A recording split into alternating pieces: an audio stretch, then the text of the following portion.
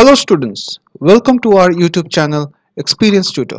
Today we'll discuss IIT JEE Physics Numerical. Chapter is Motion in 2 or 3 dimension, Part 1. Before we begin, we have a humble request for you. Please subscribe, like and share our YouTube channel among your friends and relatives. Please click on the subscribe button to support us and also click on the bell icon to get automatic notification whenever a new video is uploaded by us. Let us start the lesson. Okay, now let us start with today's class. This video tutorial is organized in such a way that this suits to the student who are appearing for IIT JEE examinations. It also suits to the people who are appearing for other engineering college examinations, national or state level. For example,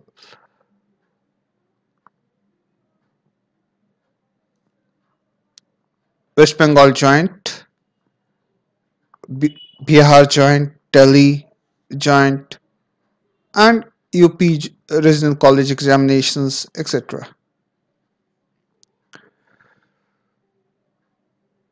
In this video tutorial, we'll discuss different types of problems with proper explanation. So first type we'll discuss for this chapter, motion in 1 or 2 dimension. First type is position and velocity vectors. First question is, a rat has x component and x and y coordinates as 1.1 meter, 3.4 meter at time t1 is equal to 0 and coordinates 5.3 meter minus 0.5 meter at time t2 is equal to 3 seconds. For this interval, find the components of the average velocity and the magnitude and direction of the average velocity. So we can write 1.1 as x1 and 3.4 as y1. Similarly, we can write 5.3 meter as x2 and minus 0.5 meter as y2. t1 is equal to 0, it is given, and t2 is equal to 3 seconds, it is also given. So let us write all the given quantities then before starting the sum. So we'll write all the known quantities which are given in the sum. Now we have written x1 is equal to 1.1 meter, y1 is equal to 3.4 meter, x2 is equal to 5.3 meter and y2 is equal to minus 0.5 meter. t1 is equal to 0 and t2 is equal to 3 seconds. Now we'll find out the value for the displacement towards the x direction and the displacement towards the y direction. Then we'll find, after finding out the displacement in both the direction in x and y, we'll find out the average velocity towards x direction and then average velocity towards y direction. So to find out the answer of A.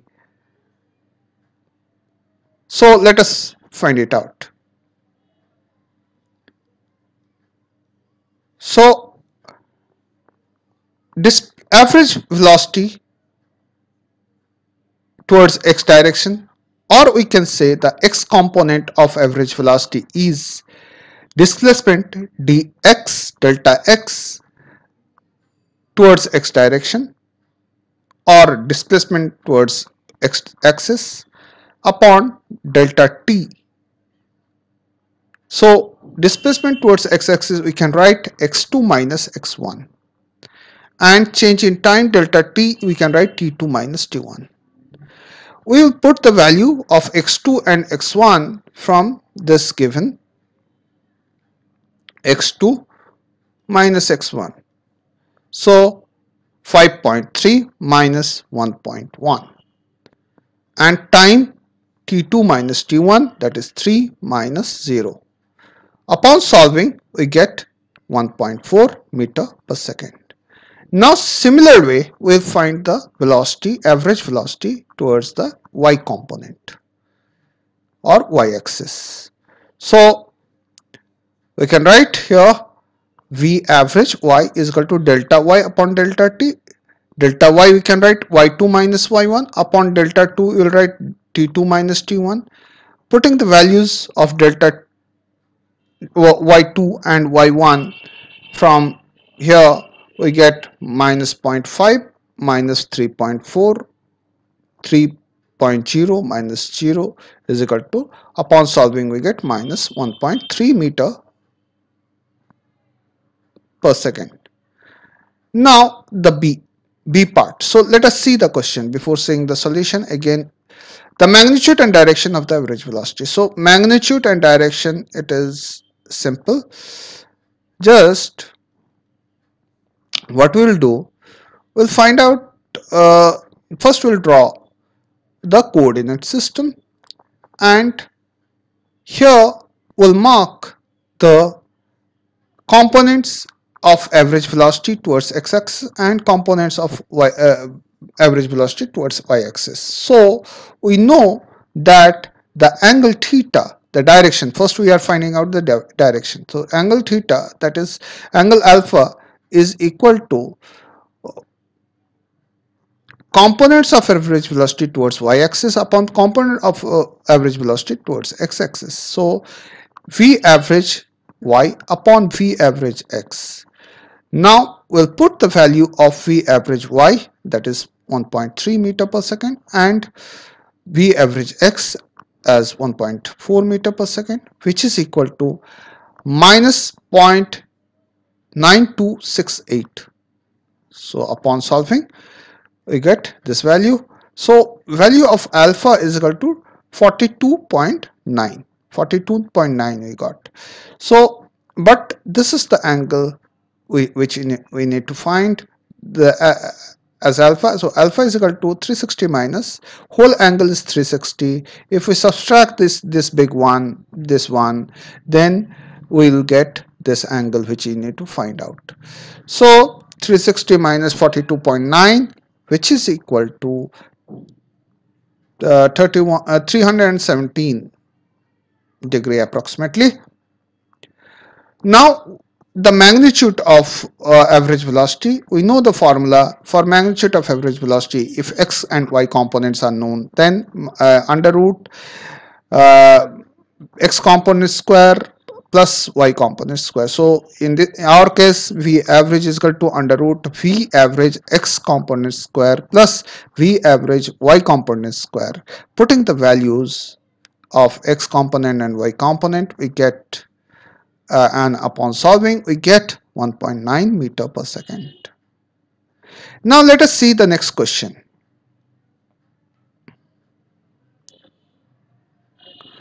The next question, a tiger is at the origin of coordinate system t1 is equal to 0 for the time interval from t1 is equal to 0 to t2 is equal to 12 seconds. The tiger's average velocity as x component as minus 3.8 meter per second and y component this. So some corrections. So and y component as 4.9 meter per second. Now at time t2 is equal to 12 seconds. what are the x and y component of the tiger, and how far is the tiger from the origin. So a few things. All right, what are known to us. So x1 and y1 is known because it is origin. So x1 is equal to 0, y1 is equal to 0, and also t1 is equal to 0. So, and we also know the x2, that is x component, is minus 3.8 meter per second, and y2, that is 4.9 meter per second, and t2 is equal to 12 seconds. So now we will find out the values. Now t1 is equal to 0, x1 is equal to 0, y1 is equal to 0. These are known components. Again, x2 is equal to minus 3.8, y2 is equal to 4.9 meters per second, t2 is equal to 12 seconds. So these are all known values which we have picked up from the sum. Now we know distance is equal to average velocity multiplied by time. So distance x is equal to, means x component of the distance is equal to v average towards x direction multiplied by delta t. So v average towards x direction is minus 3.8. We have put this value. Again, multiply by change in time, that is 12 seconds. After solving, we get 45.6 meter. Similarly, y component is v average of y component multiplied by delta t, that is 4.9. Here we got 4.9 multiply by 12, that is 58.9. Now 58.9, we got the y component, we got the x component, then the magnitude r will be under root x square plus y square, that is under root, put the value of x and y, and we, upon solving, we got the answer 74.4 meter. So let us see the next question. The third question is, a moving dot in a computer screen has position r is equal to 4.0 centimeter plus 2.5 centimeter square centimeter per second square t square I plus 5 centimeter per second t z. A. Find the magnitude and direction of the dot average velocity between t is equal to 0 and t is equal to 2. Find the magnitude B. Question B. Find the magnitude and direction of the instantaneous velocity at t is equal to 0, t is equal to 1 second, and t is equal to 2 seconds. C. Sketch the dot trajectory from t is equal to 0 to t is equal to 2 seconds and show the velocities calculated in part B. So this question has three parts. We need to solve one by one, targeting each part at a time. Now,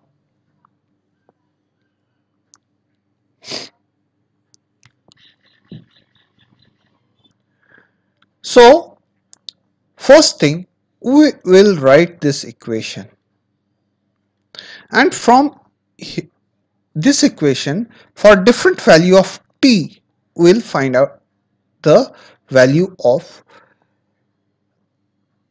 x and y components. So let us write the equation first. R is equal to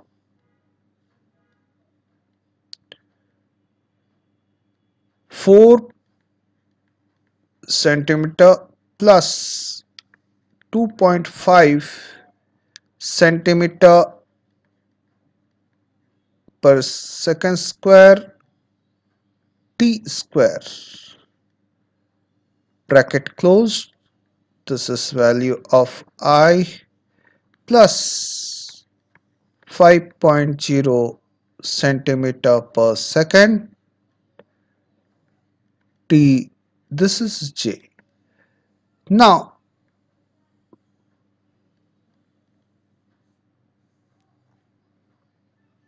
at t is equal to 0. Put the value of t is equal to 0 here. What we get?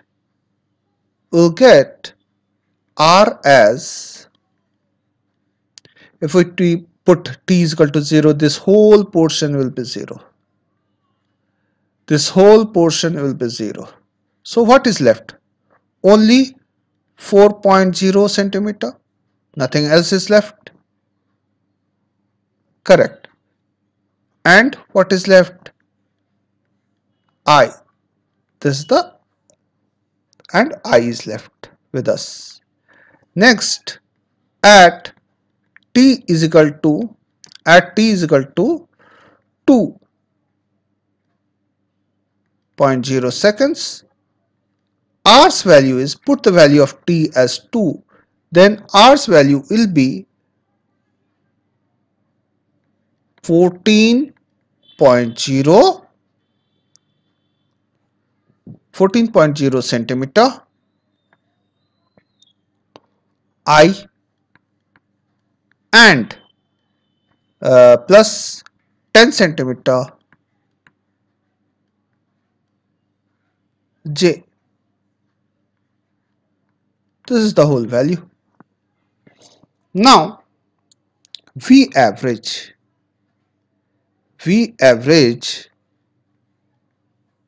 x is equal to delta x upon delta t, which is equal to 10.0 centimeter upon 2 seconds. From where we got 10? So we got 10. This is the I component. This is the I component. So I component's value is how much? 14. This is x2, you can say. Say this is x2 and this is x1. So x2 minus x1 will be 14 minus 4, that is 10 centimeter. Upon t2 minus t1 is 2 minus 0, that is 2. So this is 5 centimeter per second. Now V average y component will be equal to delta y upon delta t. So delta y is how much? We have to check it. Delta y here, y2 is this much, 10 there, and y2 here is 0. So 10 minus 0, that is 10 only, upon 10 centimeter upon t2 minus t1, that is 2 minus 1, that is 2 minus 2 seconds, that is, so this is also 5 centimeter per second. So we have, till now we have found the x component of the velocity, average velocity, and y component of the average velocity. Now we will find the average velocity model, the magnitude of average velocity and the direction of average velocity. So to find out the magnitude and direction, what we'll do, we'll make the coordinate. For the next part, we have drawn a coordinate system where we have marked V average x as in the x-axis, V average y in the y-axis, and this the magnitude of V average which we have to find out. And the angle is made by the V average, the resultant of V average with the V average x component as alpha. So V average can be written as under root V average x square plus V average y square, which is equal to 71.1 centimeter per second. How we got it? We have to put the value of v average x square and v average y square. So if we put the v average x square and v average y square, so 5 square plus 5 square will be equal to under root 50. So under root 50, if we solve it, we will get 7.1 centimeter per second. Now to find out the direction, the angle alpha, then tan alpha is equal to v average y upon v average x, which is equal to 5 upon 5. So of course it is meter centimeter per second.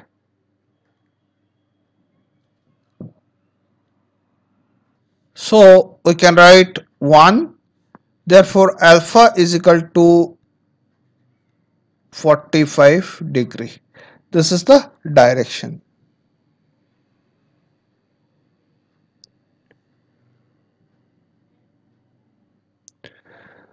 So now part B. Part B can we have to find out the velocity. So it is simple. Just we know that the derivative of displacement is equal to velocity. So if we find out the derivatives of r, we'll get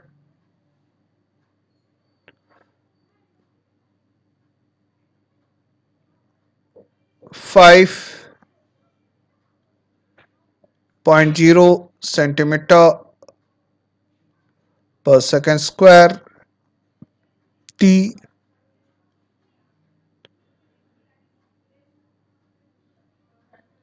t I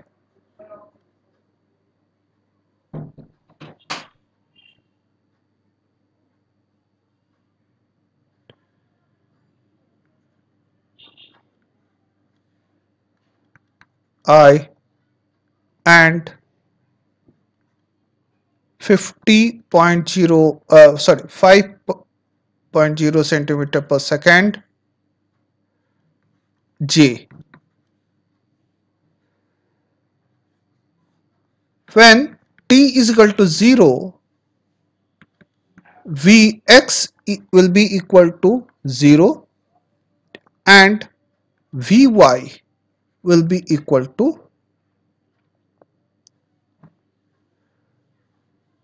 Vy will be equal to 5 centimeter per second. And if we put the value if we want to find out the direction, then direction theta will be equal to 90 degree. Again, when t is equal to 1 second, then so how we got this value? Just put the value of t here. So t here, this whole thing becomes 0. There is no t, so this left. So y component is 5 and x component is 0. Similarly, put the value of t is equal to 1. We get Vx is equal to 5 centimeter per second. We get Vy is equal to 5 centimeter per second. And we get theta is equal to 45 degree. Similarly, if we put t is equal to 2 second, then Vx is equal to, we get 10 centimeter per second. Vy is equal to Vy is equal to 11 centimeter per second and theta will be equal to 27 degree. So this is the value for different values of t. Value of velocity for of x component and y component for different value of t, that is 0, 1 and 2. Now the third part. The third part, we have to plot the graph for these values. So it can be done easily. Just let us draw a graph coordinate system where we can write the graph as this. Now it will start from, so 2, 4, 6, 8, 10, 12, 14. So these are x. And again y-axis can be written as 2, 4, 6, 8, 10, 12, 10, 12 in this way. This is y-axis. Now it will start from 4 here. The velocity will be in this way. R is equal to 0, V this way, and R is equal to 0. So this, and again at t is equal to 1, we got 5, we got here. So t is equal to 0, we got 5 here.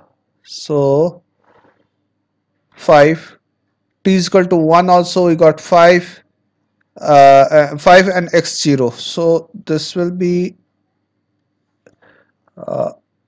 not here, this will be this side. So in the middle, so y-axis is equal to, here we got t is equal to 0 as x-axis as 0 and y-axis as 5 centimeter per second. So we can write it as,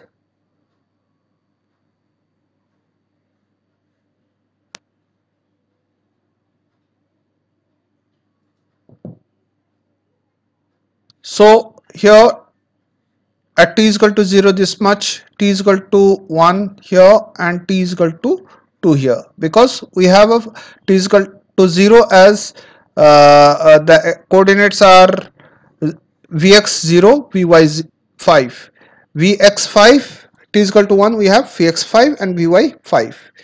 So this point, and for t is equal to, so vx5 vy5 is this, and for t is equal to 2, vx10 and vy11 is this point approximately we have taken. So this is the graph.